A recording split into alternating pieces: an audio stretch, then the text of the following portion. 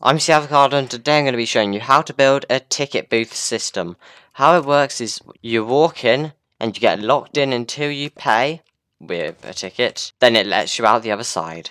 Then put dust here and here, a torch here, a comparator coming out, and a repeater going in. Then put a block there. Now put a block here, a dropper facing down and a hopper running into that dropper.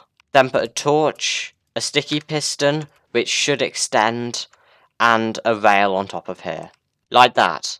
Then put a hopper minecart on top of that and block off both ends of the rails. Now for the ground level, put a block here and here and just build out your ground.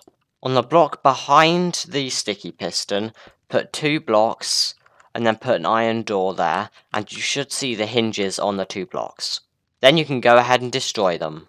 Finally for the building, put a block here, and just build up some walls. These don't have to be blocks as long as they can keep people in. And then put any pressure plate there.